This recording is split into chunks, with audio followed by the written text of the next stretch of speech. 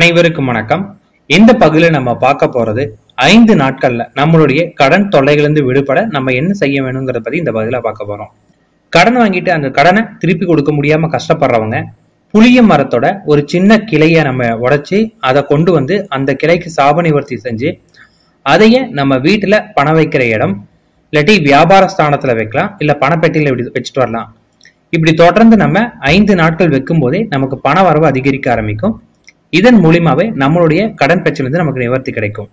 அடுத்தது, வெள்ளத்தால பாயாசம் செஞ்சு தொடர்ந்து 5 நாட்கள் நம்மளுடைய கையாலேயே பசுவுக்கு கொடுத்துட்டு வரணும். அந்த பசு அதை சாப்பிட்டு குடிச்சு முடிச்சிட்டு இருந்துச்சுன்னா 5 நாளுக்குள்ளாரே நம்மளுடைய கடன் தொல்லைகளிலிருந்து விடிவு கிடைக்க ஆரம்பிக்கும்.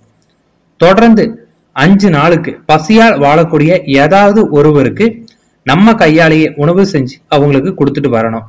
இப்படி செய்யறதுனால அவருடைய வயிறு மனமும் குளிர ஆரம்பிச்சுச்சுன்னா நம்மளுடைய பண பிரச்சனை மட்டும் இல்லாமல் நம்மளோட எல்லா பிரச்சனையிலுமே கொஞ்சம் கொஞ்சமா குறைய ஆரம்பிக்கும். வியாழக்கிழமை அன்னைக்கு கொஞ்சம் குங்குமம் வாங்கிட்டு வந்து அதை வெள்ளிக்கிழமை அம்பாள் அல்லாட்டி தாயார் சன்னதியில கொடுத்துட்டு வரணும்.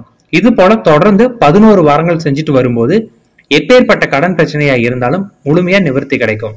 கோதுமையை நம்ம அரைக்க கொடுக்கும் போது அதுல 7 துளசி இலைகளும் ஒரு சிட்டிகை அளவுக்கு குங்கும பூவும் சேர்த்து அதை நம்ம அரைச்சு கொண்டு வந்து அந்த மாவை நம்ம சமையலுக்கு பயன்படுத்தும் போது அந்த மாவு குறைய குறைய வீட்டுல உள்ளவங்களோட பண பிரச்சனை கொஞ்சம் கொஞ்சமா குறையுங்கிறது ஐதீகம். இது அனுபவ ரீதியாவே நிறைய பேர் பண்ணி வெற்றி அடைஞ்சிருக்கு. இதை நம்ம கோதுமையை வாங்கி பண்ணணும், மாவா வாங்க வேண்டாம். தொடர்ந்து 5 வெள்ளிக்கிழமை மகாலட்சுமி சன்னதியில மல்லிகை பூ மாலை சாற்றி வழிபாடு பண்ணிட்டு இருந்தாலுமே கடன் பிரச்சனை அனைத்துமே நிவர்த்தி ஆகும்.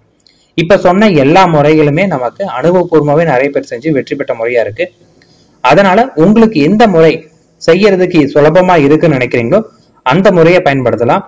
அதிகப்படியான பிரச்சனை இருக்கிறவங்க 1க்கு மேற்பட்ட முறையை இதுல நீங்க பயன்படுத்திட்டு வந்தீங்கன்னா நிச்சயமான மாறுதலும் உங்களுக்கு ரொம்ப விரைவாகவே கிடைக்க ஆரம்பிக்கும். நன்றி, வணக்கம்.